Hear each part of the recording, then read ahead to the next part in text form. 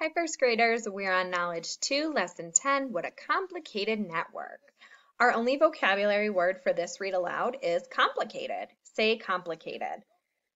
Complicated means hard to understand or difficult to do. This is the last time that I, Dr. Wellbody, the rhyming pediatrician, will be meeting with you. I've had a great time getting to know you, and I hope you've learned a lot. Here is a poem that talks about some of the things that we have discovered. I have a special body, and it just belongs to me. There are some parts on my outside and others I can't see. I know about my body from my heels up to my head because I've listened well to all that Dr. Wellbody has said. The parts that make my body keep me healthy and alive, they are joined in groups called systems. I've learned about all 5. There are skeletal and muscular, which help me stand and move, and the system called digestive that makes fuel out of food. My heart and vessels move my blood, that's known as circulation. My nerves work with my brain to get and process information. My systems form a network, it's amazing as can be, that this complicated network makes the person that is me. After all we've learned about our amazing bodies, I'll bet that now you will be able to answer the questions I asked you in our very first meeting. Let's go through them and see what you know. First up, how many bones do you have? There are over 200 joined together to form your skeleton. Your skeleton keeps you standing tall. Your bones are joined together by joints wherever you can bend or move, like your knees, arms, and shoulders. Some of your bones protect the softer parts of your body. Remember what protects your brain? What do you think? If you said your skull, you're right. And what bones protect your heart? Your ribs. Which muscle is the biggest in your body? It's the gluteus maximus, or buttock muscle. Did you know that you use your muscles every single time you move?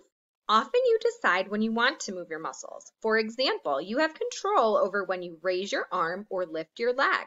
But some muscles work by themselves without your having to think about them. Does anyone remember what we call the muscle that works like a pump all day and all night to keep you alive? It's your heart. Why does your body still have food in it today that you ate 2 days ago?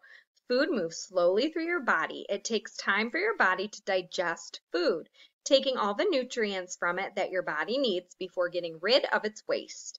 Food goes from your mouth down your esophagus and into your stomach before reaching your intestines.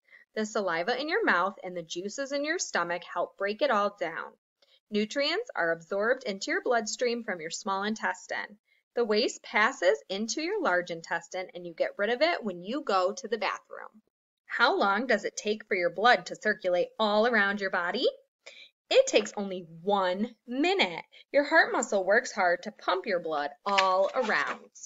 The blood moves through your blood vessels. Does anyone remember what the blood carries with it on the superhighway?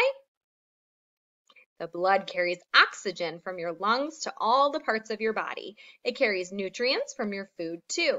Your heart works at night and day to keep your blood circulating.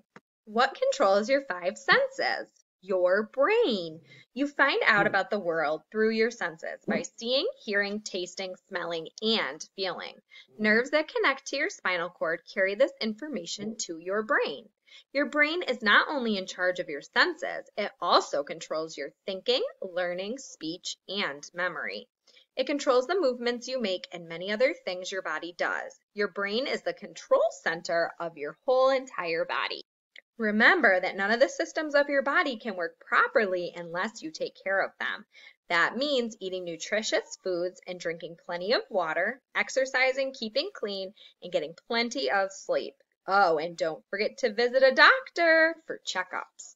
Now, before we say goodbye, here's one final rhyme for you to learn and take away with you. I've got a complicated body, but I understand it well. Its systems form a network to keep me feeling swell. I'll take good care of my body, I'll exercise and rest, I promise to eat healthy foods and to stay clean. I'll do my best. Okay, and that is the end of our story. It's also the end of this knowledge unit, so you may go ahead and click on the Google form about today's Read Aloud.